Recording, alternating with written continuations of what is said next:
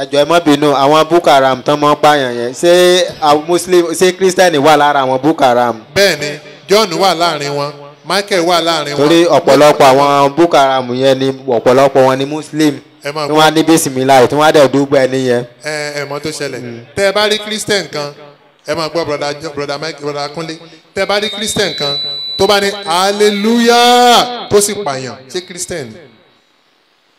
Christian ò lè dédé pààyàn nínú. o ẹ gbọ́ ọ̀rọ̀ mi tẹ́ ẹ bá rí Christian kan tó pariwo hallelujah tó sì fi ọ̀bẹ dúnyàn lọ́rùn ṣé Christian ni. kì í ṣe Christian gidi. now tẹ́ ẹ bá rí Christian kan nígbà àwọn Niger Delta tó gbé ìbọn tó yìnyín tó pààyàn ṣé Christian ni. kì í ṣe Christian gidi. tẹ́ ẹ bá rí mùsùlùmí kan tó bá pààyàn ṣé mùsùlùmí ni. kì í ṣe mùsùlùmí gidi. ẹ ti dáhùn question yìí. but àwọn yẹn máa ń múra bíi Muslim. ó dà fine tẹ́ ẹ bá rí Christian kan tó wọ aṣọ bishop tó gbé kólà sọ́rùn tó pààyàn ṣé Christian ni. bó tẹ̀ fi Christian ìbojú tó ń pààyàn Ọlọ́run lámọ̀ bá ṣe ṣèdájọ́ rẹ̀. ṣé Christian wà nìyẹn. ṣé Christian máa Ọlọ́run gidi. kì í ṣe Christian. èèyàn Ọlọ́run gbọ́dọ̀ ọmọ pààyàn. tẹ́ ẹ bá rí Christian kan tó dress tó wọ aṣọ sẹ̀lẹ̀ tàbáṣọ kérúbù tó dún èèyàn lọ́bẹ̀ lọ́rùn ṣé Christian ni. kì í ṣe èèyàn Ọlọ́run gidi. tẹ́ ẹ bá rí Muslim tó dress bí àwọn mùsùlùmí ṣe máa ń dress tó pààyàn ṣé Muslim ni. ìyẹn ṣe mùsùlùmí gidi. ẹ ti dáhùn question yín ìbéèrè mi. àṣìṣe tó ti bí èmi ò sì rí pé yẹn kan wọṣọ sẹ̀lẹ̀ wípé wá kúrú yàn lọ́rùn wípé èyí tó ń padà sẹ́yìn sista Yẹmi ẹ jẹ́ n fún yín ní example kan nínú Bíbélì wọ́n ní ẹ kò gbọ́dọ̀ pààyàn bẹ́ẹ̀ ni àbí bẹ́ẹ̀ kọ́ ẹ gbé sẹ́nu. bẹ́ẹ̀ ni. tẹ́ bá wá rẹ́nìkan tó pààyàn ṣé Christian ni. bọ̀ kún ṣe ẹ kàn dáhùn question mi let us face reality ṣé ń gbọ́ mi ẹ kọ́kọ́ yọ sentiment kúrò lọ́kàn yín ná Bíbélì ní ìwọ kò gbọ́dọ̀ pààyàn bẹ́ẹ̀ ni àbí bẹ́ẹ̀ kọ́. bẹ́ẹ̀ ni.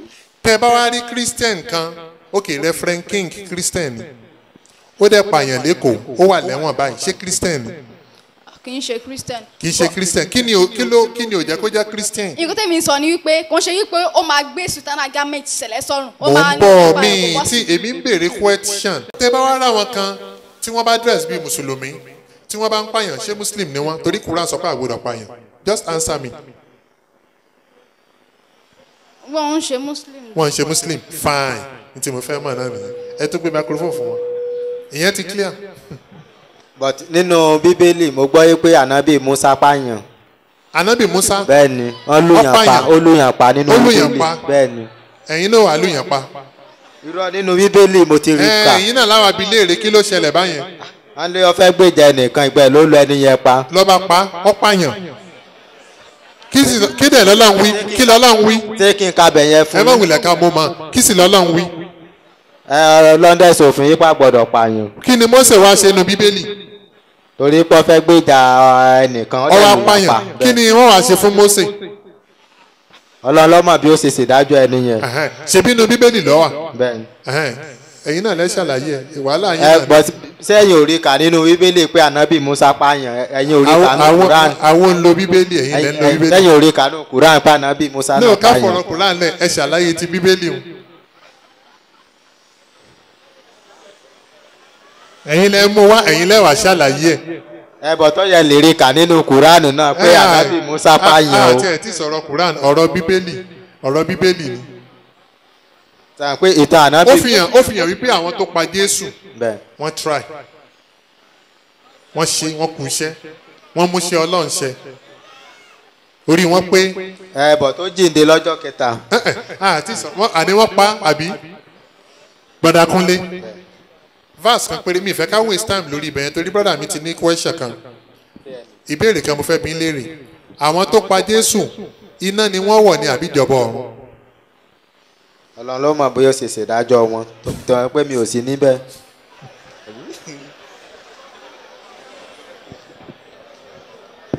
ó dáa ṣé Jésù wá kú fẹ́ṣẹ̀ yín.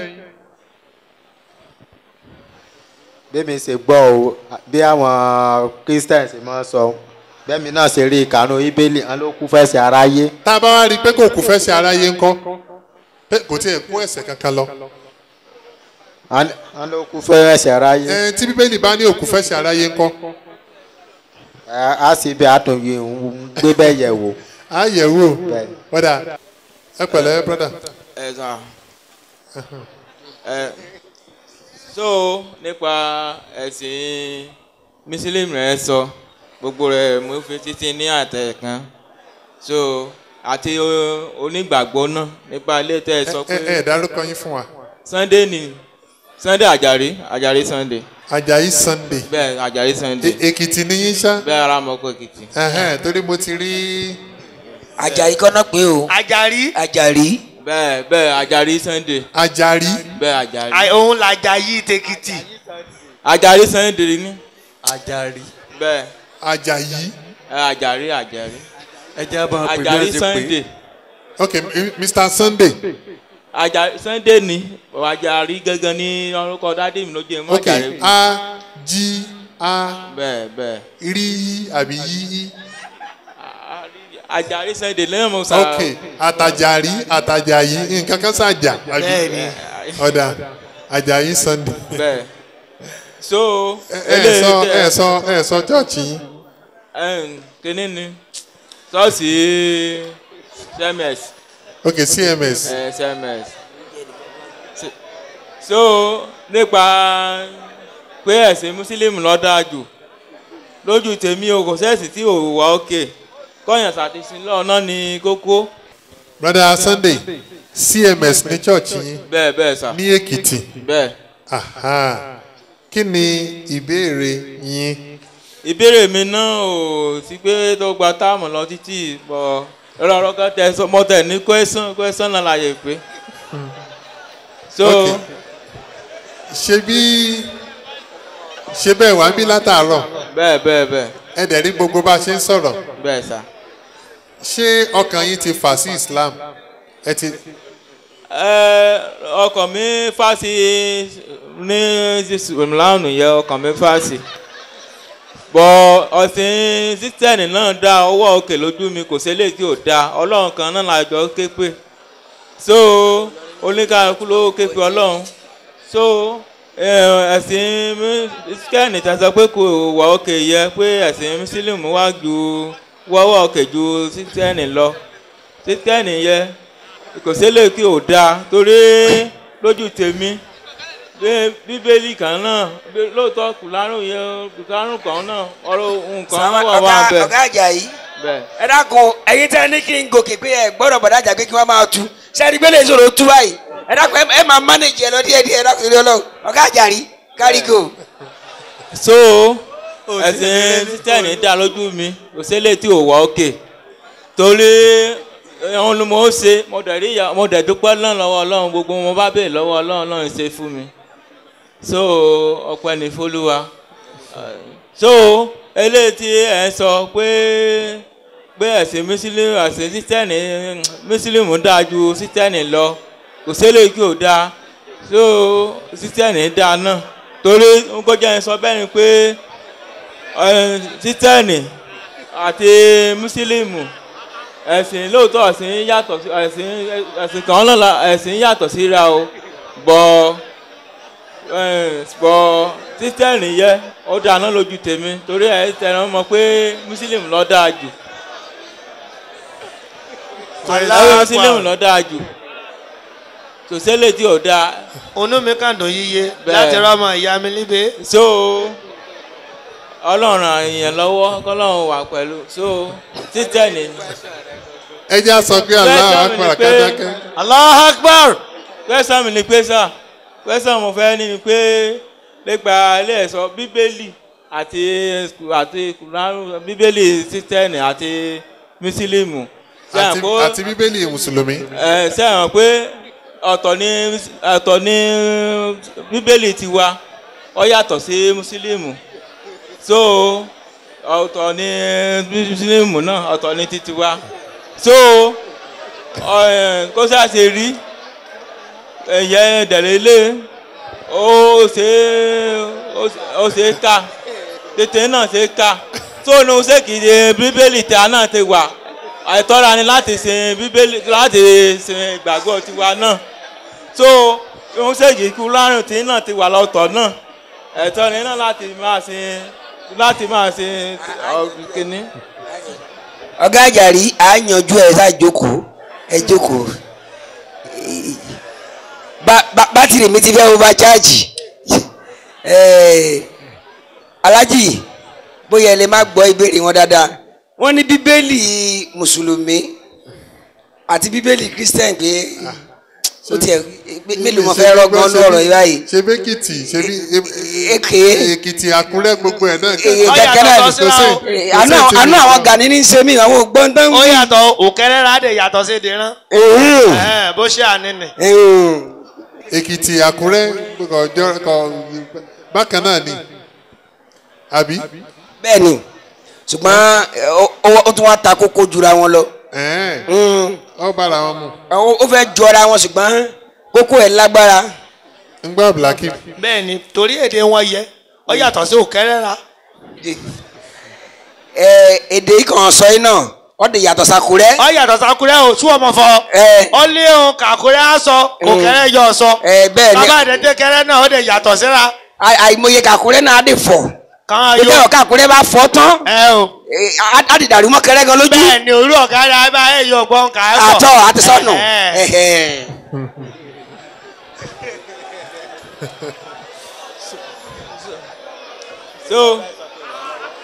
so ní ẹ̀sìn mùsùlùmù wà òkè jẹ́jẹ́ bí wọ́n ti ń sọ tán látẹ̀ẹ̀kan ọ̀sán mùsùlùmù wà òkè so ẹ̀sìn kristẹni náà wà òkè ọlọ́run náà làjọ kópè torí ọlọ́run sáré pé lóòótọ́ ọ̀tọ̀ ní ẹ̀sìn mùsùlùmù ẹ̀sìn ní kristẹni náà ṣùgbọ́n ọlọ́run sáré pé ọlọ́run kan náà làṣàké pé náà lóòótọ́ ẹ̀sìn yẹ yàtọ̀ síra o bọ̀ ọlọ́run là ń ké pé. ọlọ́run kan lọ́la ń pè alájí ẹ̀ yanjú ẹ̀ bóyá òótọ́ di àbírọ́. tó adúpẹ́ fún ọlọ́run. alihamdulilah. You are welcome, my brother. Thank you. Good evening.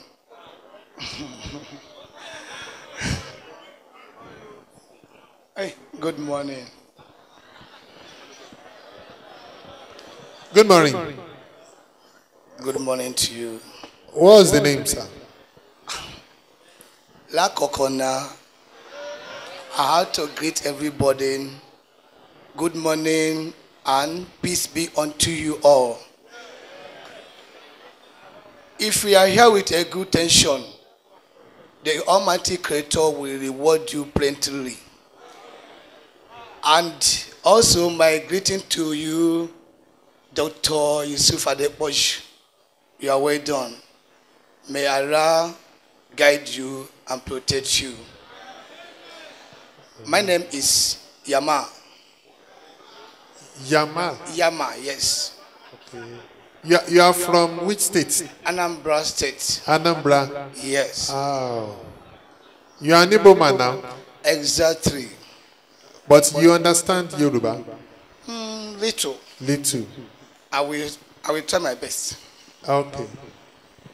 Okay, because I was thinking, when I was looking at you, I thought you are a Muslim. I can't say yes or no. Okay. Okay. Yes. Actually, sorry to say, surprisingly, I am Islam. According to Al-Quran, what calls me? Because we are definitely follower of Prophet Yeshua, what we call Jesus, or Muslims call him Isa. We are his follower. To the core. Okay. Yeah. You are following the line of Jesus Christ. Yes. To the core. Yes. You are toiling his line. Yes. What he brought. Yes. Okay. So, your church is redeemed or what? No. Yeah. What's the name of the church? We don't have a particular name to our church, but we are Sabbath keepers. Sabbath keepers. Oh, yes, yes. So you are Sabbath keeper. Yes. You worship on Saturday. Exactly. Not Sunday. According to the commandment. The commandment of God. Almighty Allah. Okay. So my question goes like this. Okay. I had enough of what you say about my fellow brothers, so to say, and others, about the scripture. Okay. Given to the Moses and to Jesus. about what, you see, you saw a lot of things there. And I'm asking you a question. Please, when is that thing written there? Is it before the Prophet Muhammad or after the Prophet Muhammad? What is that? Or what you have cited, maybe contradiction or heresies or whatever. In the Bible. In the Bible. So Bible or scripture. Is it before Prophet Muhammad or after Prophet Muhammad that is like this, is like that, or? No, it is very clear. What we are saying is we have so many versions of the Bible. Yes. All these versions of the Bible are characterized with errors. Errors. Okay. Mistakes. Please, sorry, I don't know. We have some that didn't. You can speak Yoruba. Okay. I should be so that people will understand us. But you be you. I hear you. You understand as well. Yeah. Okay. Ohun tí wọ́n ń béèrè wọ́n ní kí n dákun kí n máa sọ Yorùbá kí àwọn èèyàn fi gbọ́ yé. Ohun tí wọ́n ń béèrè ni pé wọ́n ní ṣé àwọn àtakò tí a rí ṣé àwọn àtakò tó wà nínú Bíbélì so ṣẹlẹ̀ before Prophet Muhammad ní sallallahu alayhi wa sallam àbí after Prophet Muhammad. Mo wá ṣàlàyé fún àwọn wípé in tó ṣẹlẹ̀ ni pé a ní Bíbélì dẹ́pọ̀ tó jẹ́ translated versions, so many versions of the Bible, but gbogbo version yìí pátá contradiction, àṣìṣe, errors, mistake ó wà nínú ẹ̀. That is the answer. Ìbéèrè mi ni pé àṣìṣe or contradiction or whatever, like ṣé ó ti wà nínú scripture or nínú ìwé kó tó di pé Ọlọ́run fi lọ Muhammad wá sí ayé, or after tó wá tán ní àṣìṣe yẹn wà ń bẹ̀. Kó tó di pé Ànábì Muhammad dé. Mo bèrè pé ṣé kó tó di pé ó wá. Ó náà ni kó tó di pé ó wá. Mistake ti wà ń bẹ̀. Mistake yẹn ti wà ń bẹ̀ kó tó di pé ó wá. Ó ti ń wà ń bẹ̀. Ó ti wà ń bẹ̀ kó tó wá. Errors yẹn ti wà, mistake yẹn ti wà. Nígbà tó tún wá lọ tán, errors yẹn tún wá pọ̀, mistake yẹn tún wá ń pọ̀ sí i. Àwọn mistake yẹn kì í wá ṣàwálà sọ, àwọn Christian náà ló ń sọ wípé the contradictions are so many, are so serious as to call for revisions. Okay, thank you. Then now another question is this: as you are calling people to the way of Islam, okay, like, can I believe you or should I believe Al-Quran? You have to believe in me. Should I believe your word or should I believe the word of Al-Quran? Because I'm saying what is in Al-Quran. But the same that Al-Quran that you always exalted above any other book, give me testimony about my own scripture that it has been given or revealed before the Al-Quran Karim. Your scripture? Yes. The Bible? So-called Bible. Where is that in Al-Quran? Where is that? That what you said, where is that in Al-Quran? Sorry, what did I say? Can you remind me? No. I say it again. The same Quran that Quran, yes, that you talk about so much, that is so perfect and so good. That Bible is not like that. Yeah. It's so talking about Bible that I, as a person, have to believe in that scripture. Okay, that's what is. Where is that written in the Quran? No, I say if I believe you, that Bible is so contradicted, that it's not trustworthy, then should I believe you or should I believe Quran? I'm not the one that said the Bible is contradictory. I am only quoting what the biblical scholars say about the Bible. That is human terminology or whatever, or what they study in their what they call it, Bible school. No, the revisers of the Bible made us to believe that there are so many contradictions in the Bible. Okay, if we believe them, then the revisers of the Bible, says, the Christians, the biblical scholars, they said there are so many errors and contradictions in the Bible. Okay, now, are we believing and we are able to establish it. Able to establish it. That like in what way? That there are so many contradictions. In what way? For instance, God says you cannot see my face and live. Okay. That is contained in the book of Exodus. Okay. Then in Genesis chapter 32, one of the prophets was quoted to have said, I have seen God face to face, and my life is preserved. Okay. Then the Bible says in the book of Amos chapter 9 verse 1 that he saw God standing on a pulpit. Okay. Then in Exodus 24 verse 9, the Bible says 74 people saw God of Israel face to face. Okay, my brother. You see, if So you that is we were establishing the contradictions and errors in the Bible. You see, now, please, sorry to ask this question. Yeah. Then, are we wiser than Almighty Creator? Definitely not. Definitely not. Yeah. Okay, what did the Quran say about the Bible? Quran said the Bible is corrupt. What version of Quran that says Quran it? chapter 2 Verse what? verse 79. Verse 79. Yeah. Can we read it? Of course.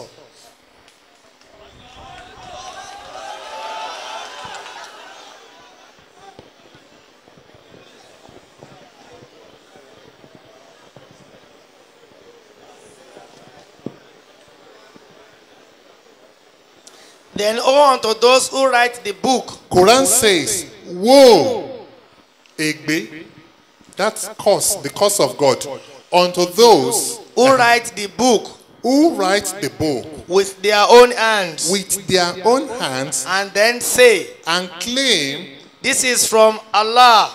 that this is from God. To purchase with a little price. To purchase with a little price. Woe to them. God says, Egbe kó máa bá wọn. For what their hands have written. Ègbé kó bá àwọn tí ó fi ọwọ́ kọ ìwé tí wọ́n wá ló wá láti ọ̀dọ̀ èmi Ọlọ́run. And woe to them. For that they end thereby. Very good. Okay, thank you. He said, woe to them who like the book. Please, can you read Quran 5:47 for me? Quran chapter 5 verse 47. Quran chapter 5 Surah Al-Ma'idah verse 47. Let the people of the Injil, The people of Angel. gospel, judge by what Allah has revealed therein. And whosoever does not judge by Allah, by what Allah has revealed, then such people are the fasikun, the rebellious, that is disobedient of a lesser degree to Allah. yeah. Can you please explain this? I can't explain because I just wrote what I saw in the book. Because one thing I don't want. No, you have to explain this. We read this now. There's nothing to explain there. The Ara say that let the people of Injil judge on what is written or revealed Now, in there. who are the people of Injil? Those who follow Anabi Isa. Who follow Anabi Isa. Prophet Isa? Yes. They are the people of Injil. Injil. The Okay. gospel in English. Okay. Is it? The gospel in English. Uh-huh. And who are the people that have the gospel? Those that follow Anabi Isa. Okay, who are those people? Of course, any believer in Christ who did not believe in Trinity is a follower of Isa. Any believer Yes. who does not believe in Trinity is is a true follower of Isa. Jesus Christ. Yes. Other Christians, what of those Christians that believe in Trinity? No. They are not followers of Jesus Christ. I'm not here to talk about any other Christian. I'm here Because to talk- majority of the Christians, they do believe in Trinity. You see, that is the problem I have with my Quran. That is the problem I have with the Quran.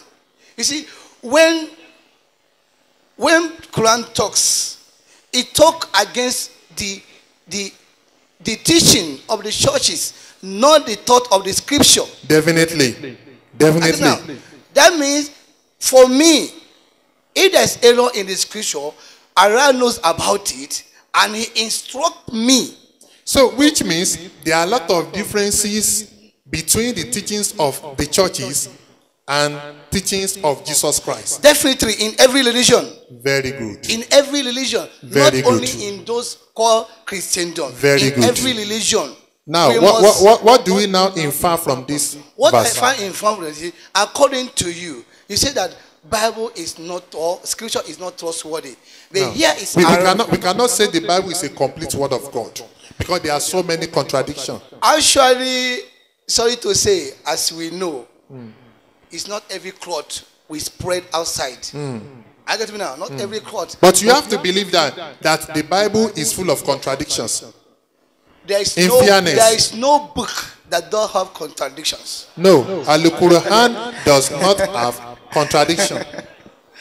Do you know what God says in Al-Quran? Quran chapter 4. If you have studied Al-Quran, Quran chapter 4 verse 82. Have you ever pondered about this book? Quran says, have you ever pondered about Al-Quran? If it had been from Allah, If it had been revealed from any other source other than the Creator, you could have found in it a lot of contradictions. Atakbir.